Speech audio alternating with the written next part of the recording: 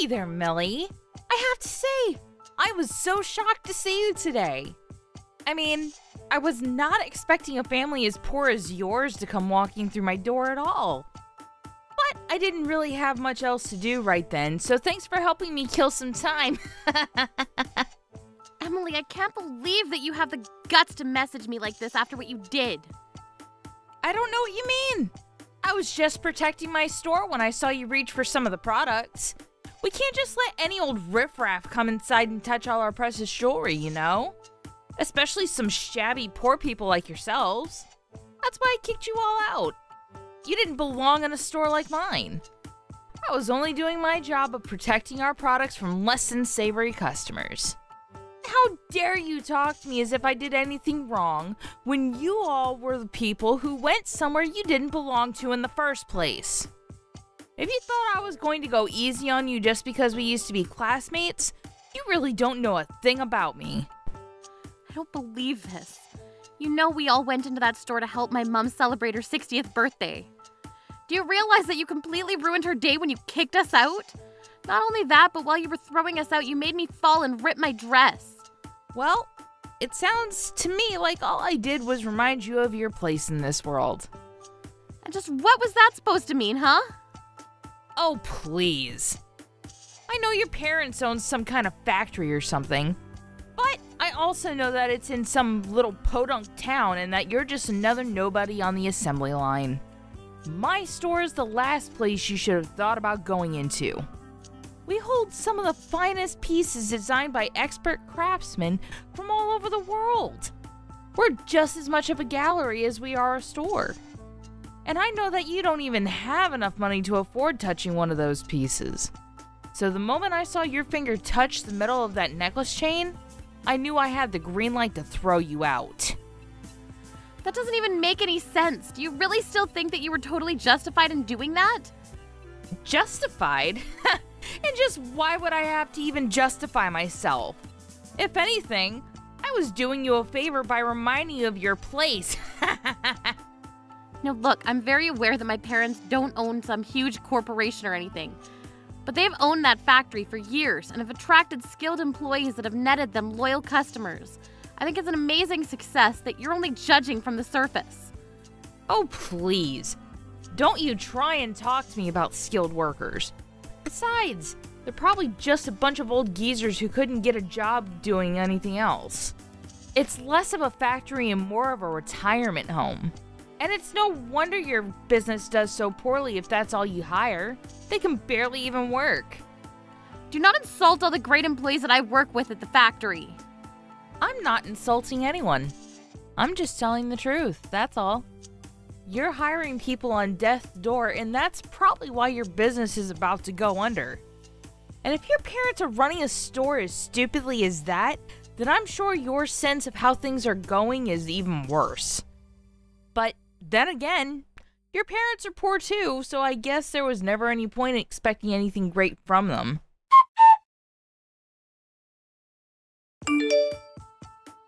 Hey, I saw you open my messages. They're all marked as read. Don't ignore me. You answer me right this second. Why would I want to carry on a conversation with someone who's doing nothing but insulting me and the people that I care about? I already told you that I'm not making fun of anyone or anything like that. I'm just telling you the truth about your situation. Really? Because all you've been doing is calling my parents and I dumb and poor. And just what did we do to make you this mad at us anyways? Why do you hate us? Oh, I don't hate you at all. It's more just like I think it would be better if you never existed. Why would you say something like that? I say it because ever since we were little, you've always had just the absolute worst taste in what was fancy and what wasn't. I remember in art class you'd always score way lower than me. And then in other classes, you would be making such a racket on the keyboard that I couldn't concentrate on anything at all. Plus, you were always doing all those stupid little brain teasers in class and were a total nerd. I've never met someone so nerdy, so weird, so brainy before in all my life. That's why I wish you never existed. Are you kidding me?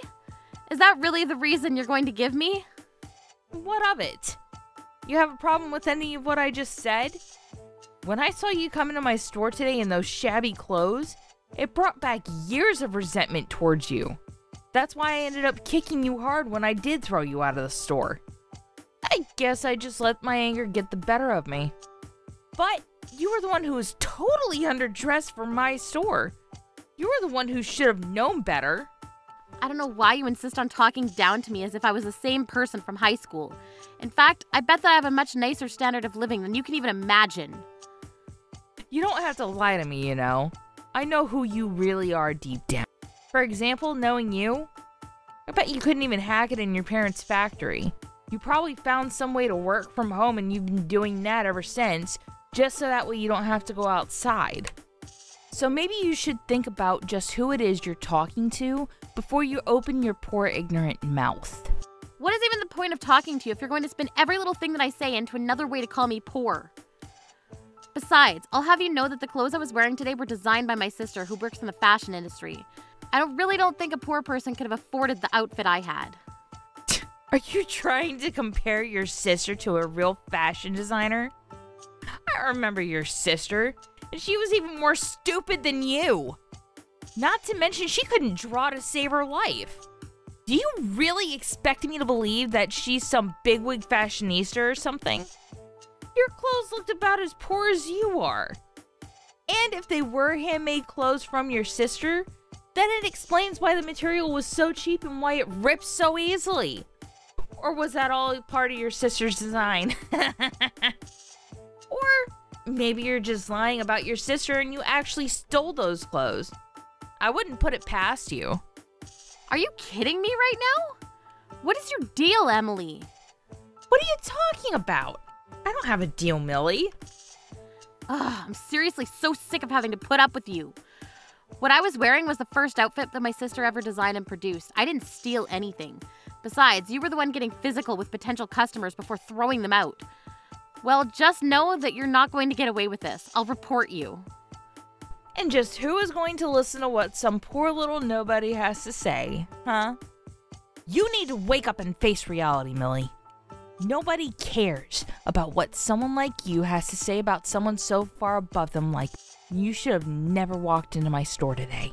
And you certainly should have never tried to touch any of the merchandise. That's why I really had to kick you out. But if you're looking for someone to blame for all of that, you can only turn to yourself. It's so tiring having to explain over and over again to a stupid person about just how stupid they really are. And the fact that you didn't know you were going to be thrown out for what you did just proves to me how stupid you really are. If only you were just a little bit smarter, then I wouldn't have to waste so much time repeating myself to you. Except you do realize that one of the customers you threw out was a CEO, don't you? Are you still trying to scare me? I don't know if I'd call this owner of some crappy little country factory a CEO. It's about as truthful as saying that your sister is a fashion designer. You're just a weird, nerdy little shut-in who doesn't know anything about the real world. You can say that all you'd like, but I know that family is full of people who are way better people than you. And not that money matters for every little thing, but my family is not poor. In fact, I think it's fair to say that we're actually quite wealthy, actually. My parents work really hard to run their business and even managed to send both my sister and I to college. And thanks to all the support from them, my sister was able to pursue her dream of being a fashion designer. She always used to keep herself up so late throughout the night working on her designs that it's clear she had real talent for it. And maybe I don't have as clear a vision as my sister, what I'd like to do for the rest of my life, but I have skills too. It's true that you were always better at art than me and did have a sharper eye for aesthetics, but that's why I'm more than happy to step back and cheer my sister on. Not only that, but every single employee that works for my parents is a skilled and experienced veteran of their craft who all have my respect for what they do. And yet, you have the gall to insult every single person in this world that I have respect for. I won't forgive you for this. I'll make you pay, Emily. All I'm hearing are the empty threats of a sore loser who knows that the words are going to be the only thing they'll have to use against someone so much better than them. Millie! I can't believe you would trick me the way that you did! What is it now, Emily? What could you possibly want to talk to me about now? Don't you try and play dumb with me, Millie. I had no idea you were getting part of the ring collection from your mom's workshop. And why would you and your mom dress up as poor people to visit my store? You totally had me fooled. It's as if you were trying to get yourselves kicked out because you knew that I would get in trouble for it. And now I am getting in trouble. I heard your mom is canceling her contract with our store. Well, you better tell her to knock it off. And just who do you think you are to tell my mom what to do when you keep looking down on us like this? But it isn't fair. You two tricked me. If I knew who your mom really was, then I would have never treated you two the way that I did. I thought she just ran some tiny little place out in the middle of nowhere. Well, you're right about that. It is a small place and it's quite remote. The building looks quite shabby and run down from the outside, and it's true that most of the staff are stubborn old people. But they're also all imbued with pride and experience for their craft that shines through in every single piece that they produce. You've said so yourself, that your store only takes some of the best works from some of the world's leading jewelers. Well, I'm proud to say that my mom's workshop has many of those people working in it. And yes, you insisted on continuing to insult my family's work and referring to the place as an old folks' home rather than a business. Well, all it took was me mentioning all that you said to my mom, all that you said to her about her staff, for her to decide that she didn't want to do business with your store anymore. But I was only being honest. I mean, you said so yourself. It's all old people there. It's because you can't get over your age that my mom is choosing to end doing any business with you. And even if you weren't constantly putting down the staff that she cares about so much, you still threw out the owner of one of your partners from the store. So of course it's natural that that person wouldn't want to do any more business with you. And until you admit what you did was wrong and apologize for it, you're not going to be seeing any more pieces from my mom's workshop. I'm afraid that these people are quite set in their ways and won't budge when it comes to this. Do you really think I'd fold for you all so easily? You think you're the only jewelers in the world? I'll just find people who do what your workshop does, but for cheaper. It's time for all those geezers to go into retirement and for a new generation of artists to step forward. So if me doing this drives them to work less, so be it. We just got a new company president, and she's always talking about driving our business in a new direction. So if you really thought that you could take us down just like that, you're sorely mistaken. Besides, the store security cameras never caught me kicking you out, so there's no real proof that it happened. No one is ever going to believe you about any of this. I don't care about any of that. I was just letting you know why my mom made the decision that she did.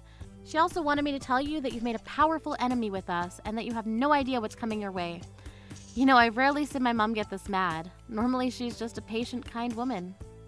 Well, good luck punishing me for anything when you don't have any evidence of it. It'll just be your word against mine, and then I'll win.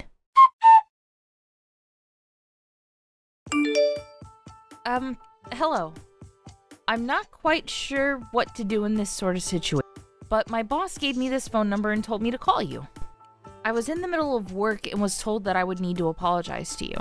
But I'm not even sure who you are, so what do I need to apologize to you about? Oh, I take it you must be Emily. Well, I happen to be the one who called your boss to report the incident that happened when I tried going into your store the other day. But I don't get it. I've never seen my boss this panicked before. She wouldn't even listen to what I was trying to tell her. And yes, I assume I still haven't introduced myself yet. My name is Julia. I assume just from that you've heard of me, right? Wait a second. You mean Julia? As in that Julia? As in the world-famous jeweler and trendsetter Julia? Well, I prefer to just think of myself as a jeweler and designer, but yes, I suppose those other words do apply to me as well. If you'd like, I can stop by and bring you my business card if you don't believe me. I am so sorry. I had no idea that my boss had given me the phone number for the Julia. It's truly an honor. And I would also just like to say how sorry I am for the misunderstanding between us yesterday. Well, while I do appreciate the apology, I'm more curious about why you thought it was okay to treat two potential customers the way you did in the first place. I'm really sorry. It was really just a big mix-up. I truly had no idea who you were. And I had never treated any customer before you in that manner. I swear it was just a freak accident. But that's a lie, isn't it? There was another time when you threw customers out before this. Does the name Millie ring any bells? Oh, did you hear about Millie from my boss? Well, you see, we've actually been friends since we were young, so I didn't think she was really there to be a customer. And she was wearing horrible clothes and just didn't look like she belonged in the store at all. Not only that, but she was about to put her grubby hands all over your jewelry. And your pieces have always been my favorite, so I was just trying to keep them clean for the real customers. I just didn't want someone like Millie leaving any smudges or scratches to our valuable pieces. I see, so that's your version of events then, is it? Well, I suppose that settles it then. From this day on, I no longer am going to do any business with your store. Wait, hold on. Julia, you can't be serious. Of course I am. You disrespected someone that I have great admiration for. I simply can't do business with people who treat others like that. You don't mean to say that you have a great admiration for Millie, right? Of course I do. You might not know this, but Millie happens to be my older sister. Wait a second. You mean you're the same Julia that could barely even draw when she was little? That's right, and I understand from Millie that you had some very strong opinions about me. Although you weren't entirely wrong, it's true that I struggled in my first art classes, and many of my past designs were rejected when I submitted them. But that's not what I'm here to talk about. I'm here to stand up for my little sister. She may not have the mind of an artist, but when it comes to math, she's one of the brightest people that I've ever seen. And she does things I never even knew you could do on a laptop. I'm sure that the day is going to come when even I get jealous of her success. But I just use those feelings to help push myself further into my artwork. One of my latest ideas has very much been a back-to-basics approach. I looked over some of my oldest designs from when I was in high school, and the rich mix of colors and patterns brought back a deep sense of nostalgia for me. I've been looking for something unique and revolutionary, and when I created a test piece and gave it to my sister to wear, she was overjoyed with it. Call it childish, but I knew that if my big sister liked it, that meant it was good. And yet, you not only insulted and disrespected my sister, but you also ripped my new design. I can't forgive you for any of that. But wait, you can't cancel your contract with us because of that. That was personal and this is business. I've been thinking about a lot lately. I don't want to think personal feelings should get in the way of business. And I know that losing this contract is going to affect my mom's business too. But my mom stood by me and told me that I needed to make the decisions that would allow me to sleep at night. It also helped that she was furious with you. More angry than I've ever seen her before, to be honest. Wait, Julia, please, surely we could talk this out. I think we can both see that this is just one huge mistake, right? I had no idea about any of this. It's far too late to try and apologize for this now. But I really am sorry. You have to believe me. Please don't cancel your contract. I'm begging you. I've already made up my mind, but you can only blame yourself for this. But you don't want to do this. It'll hurt your reputation if you want to work with any other stores, and you'll still have to pay out your end for breaking the contract. Not to mention that your sister could be seen as committing fraud. I mean, she came into my store dressed in a ridiculous outfit and hid who her family was. She baited me into acting the way I did. That's a crime. You wouldn't want anything to fall on your sister, would you? Are you threatening my sister with a lawsuit? Give it your best shot, but I know that you don't have a chance at winning against us.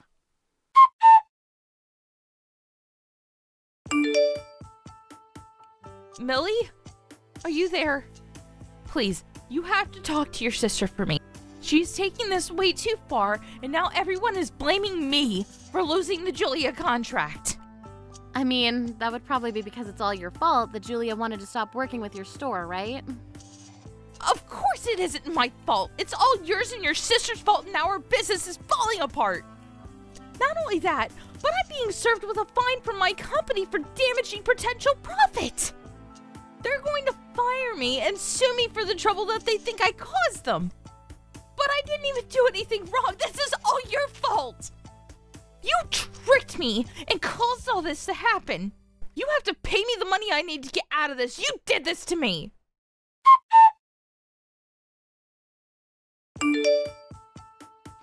Oh, Emily, so sorry I didn't get back to you.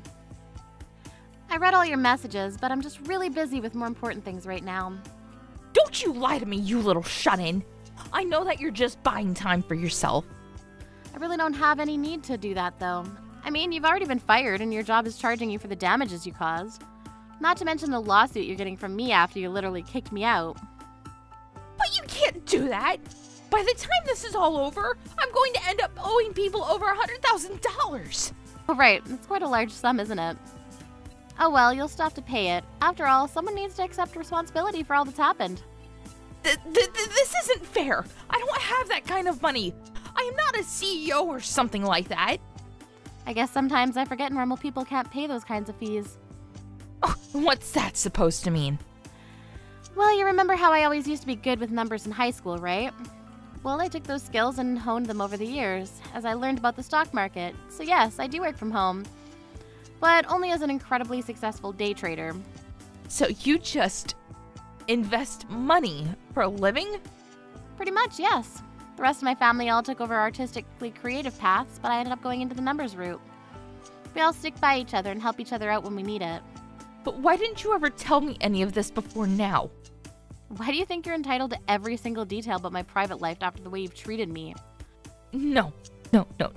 This isn't fair. I'm better than you. I'm not supposed to lose to you. Please. You need to pay off all my debt for me. I know you have the money for it now. Emily, that's just not going to happen. But good luck with everything. See ya.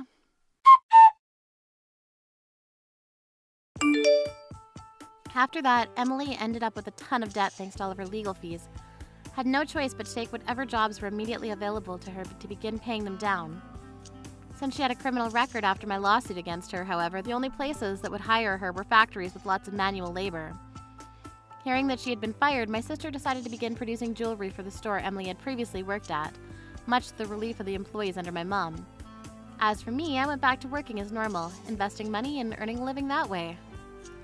It's true that I don't meet many people through my work, but I also have more than enough leeway to take a break and spend time with my family if I want. I feel so lucky to have such a tight-knit unit that will always stand up for each other when there's trouble. I may have chosen a different path than the rest of my family, but it hasn't stopped us from being a family one bit. And finally, as for Emily, I only hope that if she ever managed to claw her way out of all that debt, that she'll learn not to judge people based on their appearance.